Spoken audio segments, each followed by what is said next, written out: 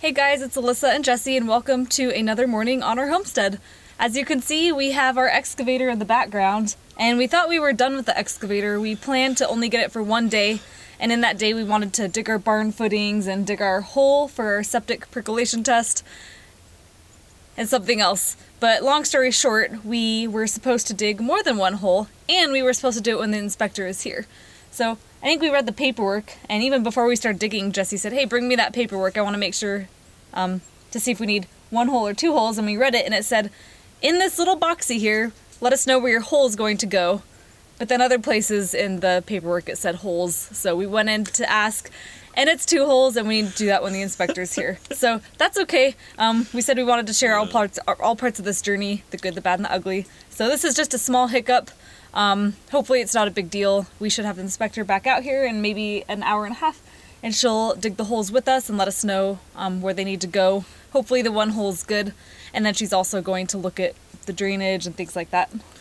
I'm thinking that we might want to get some t-shirts that say Septic Rookies. Yeah. Maybe we could start a new baseball team, the Septic Rookies or something. Yeah, it's a pretty poopy team. Oh, sorry, okay.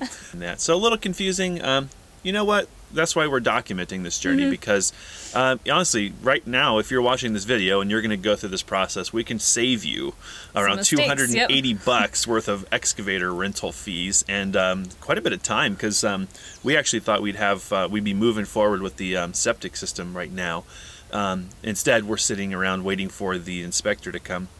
On a positive note, it kind of worked out because we've got a lot of other jobs for the excavator to do. We kind of called in the Mayday, the National Guard of rock delivery. They Mayday, we need more rocks. So they're going to hopefully get that delivered this afternoon. So we're going to be busting our hump a few days ago, or a week ago, I think it was over the weekend when we had the excavator, we only had 11 yards of the 3/4 minus rock delivered, and that did the kind of the top of our driveway, but I think we're getting 2 or 3 more, which will finish the bottom of the driveway where our barn's going to go, and then everything behind us has been, was it box scraped? I think it's been scraped. It's been scraped, that's the technical wordage. So we have nothing but dust. Even worse than it was before.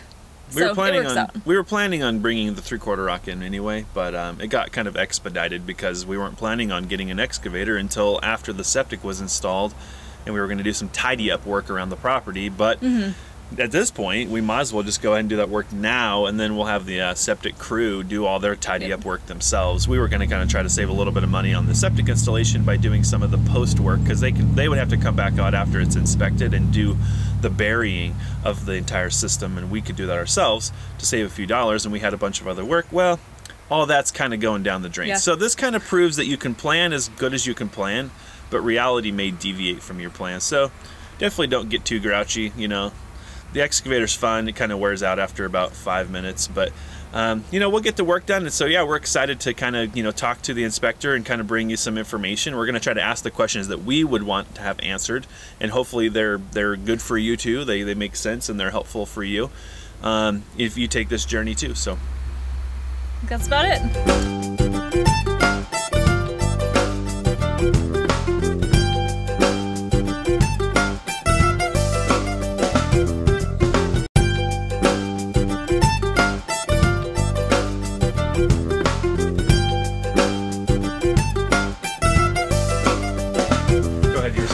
Historic system that maybe wasn't the best. Yeah, so prior to permitting, you know, people just did with what they had, you know, so whether that was into an abandoned buried vehicle, or sometimes I've seen a straight pipe, you know, into a creek. And so a lot of those, that's not going to properly treat your effluent, you know, and it can just impact public health and the environment. And so that's really why we're here and why we're doing what we're doing. I know it can seem like a lot of hoops to jump through, but it really is for a reason. And I really enjoy this area, and I want to keep it that way. I want to keep it safe for, you know, generations to come. Right. So basically the permitting process isn't to, like, you know, you're not a criminal. They don't need to come out and tell you that you can do something that you probably could do on your own, but it's really a public service to help property owners make sure both they themselves are, you know, managing their property well, disposing of their wastewater properly, but also to help you with your neighbors too, because generally speaking in this area, neighbors are very, you know, colloquial. They work together, so nobody's really going to damage, but But if you had somebody who maybe did buy a property and maybe didn't have those interests, who didn't really care, this would help to inhibit or prohibit somebody like that from doing damage to both your property, their property, and ultimately the area. So it's a service to help us keep what is beautiful beautiful. And there's a lot of knowledge, I think, that the inspector has here that can help the homeowner shorten the curve. Because if we try to do a lot of this on your own, sure, you can be a DIYer, but there's a lot of risks that go with that. And so, you know, utilizing the service of the state to come out and take a look at this, or I guess it's the county for us, but to come out and take a look at this and give us an honest assessment really shortens the curve to getting a proper system. We've heard, you know, stories of people putting septic in and it fails within 5 years or 10 years. So I mean, the sheer cost, but then there's no way to tally up the environmental cost if there was somebody maybe to put in an inappropriate system. You were mentioning dumping it straight into surface water. I'm trying to think if there's any other questions. You know, for us, we paid a fee to have the permit issued, or have the site evaluation and the permit issued. It was $860, which might seem like a lot of money, I suppose, to some folks maybe who are on a super limited budget. But you kind of have to see it as an investment in your property. My job is just to make sure that you have a functional, safe system for as long as possible. Perfect. And then as far as the permitting process, maybe we can just share that with the viewers. It's pretty quick. Basically, it came out, we submitted an application. You responded pretty quickly because you're convenient that way. And came out and did a site evaluation. You've got kind of the data collected. You took some measurements. We kind of dug some test holes. A tip, try to do it if you can get the inspector to come out with you, excavator there. That helps, because that way, you know, if they want a hole dug in a certain area, they're just trying to see if the soils are consistent. And so it's helpful to have the tool available. That way they can kind of get an honest assessment of the land. You could technically probably dig a couple holes, you come look at and probably get the information, but maybe not. Yeah, you run the risk if you don't have, you know, if you pre-dig the test holes, then you can run the risk of them being in kind of the wrong area. Then we have to look at more test holes, and then if you don't have an excavator on site, then it can just delay the process, you know, and then I have to come back out, which isn't a big deal, but it's just more time. It's more time. Yeah, so to help the process go smoothly, our recommendation would be if you can coordinate with the inspector to have them come at a time when you can also have equipment available, that'll shorten that curve too, and it'll also make just the whole data collection process go better.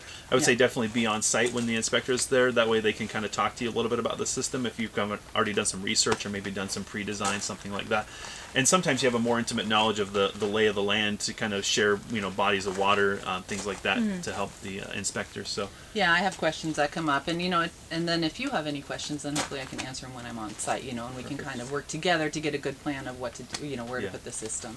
And then since I've done the site evaluation now, I'll issue the permit, and then as the homeowner, you can install or have a licensed installer put it in. Then I'll come out and do one more inspection just to make sure it was installed correctly, and then you can backfill and it's all buttoned up. Perfect. Yeah, and a big part of the permit is that the inspector will kind of give us an idea on the square footage or the surface area of the drain field, so we know the proper sizing. And then there's also limitations on the length and also on the width, so that can help you with the design, because it's really fundamental that you get that proper. If it's too long or too narrow, too wide, the effectiveness probably just diminished. So and she'll issue that with the permit, so that our installer can also help us then discuss design, components, cost, all that stuff. So it's also a service that way. And also we're starting small with a barn, and then ultimately we'll have a larger house, so we're able to figure out like a system that would grow with us and our home. And yeah, instead of something inadequate that might have to be expanded later, which would be particularly difficult. And that's another good consideration, is to have a plan for the long term. You know, a lot of the times I'll get called out and that, you know, people have decided to build another house, and you either do have to expand onto the existing system, which may or may not be feasible depending on where it's located, or you're looking at putting in a brand new system. So, you know, and as you all are doing, you're sizing it for, you know, everything that you want to do. And it, you know, worst case, if you don't build everything, then you have just more capacity, which is, you know, just going to give you a longer life for the system. Perfect. Yeah. And then the final inspection, she comes out, and that's really a service, I think, too, because if you hire a contractor, you want to hire a good contractor. You want to maybe check references, make sure you know who's doing your work for you, but also a service to make sure that it's all installed properly, because if it's not, that's a fantastic time to fix it before everything gets buried. So if there is an issue, even if it's a small issue, maybe the elevation change from one end of the drain field to the other, or some small oversight, which happens in contracting, perhaps the inspector could do a service there and catch it early, and then it'd be a much easier fix at that point in time than maybe having failure, maybe some sort of joint or something were to come disconnected down the road, something like that could happen. Yeah, if the pipe that connects the septic tank and the drain field isn't properly bedded, you can get a bow, and then you don't have any effluent ever reaching your drain field. It's going to back up into your house. So just like simple things like that, or if it's not installed level, then you can have a failure. So there are things to consider, and that's what we check, and not to mention just that it's sized properly again. So yeah, and then after that, we also do a record drawing of the system, so you can find it in the future if you need to. Yeah. Perfect. Thank you for taking time with us. Oh, yeah, First of all, helping us with the system, but also for volunteering to do just a little bit of video for us. We hope that the people watching can benefit from our mistakes and experience. Well, not hopefully, I don't think you guys have made any mistakes. No big boo-boos. They're more comical than anything. Just happened to be a laugh, I guess. So. Process, yeah. Okay, perfect. well, thanks, guys. Yeah. Appreciate your sorry, time. my hands are feeling dirty. I did I'm gonna be filthy. So. Yeah, this is my life in the summer. So. All right, so mission accomplished. It looks like our inspector has approved our property here and the site plan, so we're good to go. She's going to get the permit to us straight away, and we can get started on digging trenches and holes and things for our septic system. So hopefully you enjoyed this video. Sorry about the weird camera angles when you're working out in dirt and big piles of rock. It's not the easiest thing to do to run a camera, as if it's not already hard work already. So bear with us, we'll make the best we can out of these videos. And if you're enjoying them, please follow us on our blog. It's purelivingforlife.com. If you're watching this on YouTube, please don't forget to subscribe to our channel to receive all of our new videos. We'll be posting a lot about our off-grid homestead. We're going to talk a lot about our septic system, timber framing, a lot of other interesting subjects. If you like Facebook or Instagram, we're also posting mini posts on there, so don't forget to follow us over there. And we'll see you in the next video.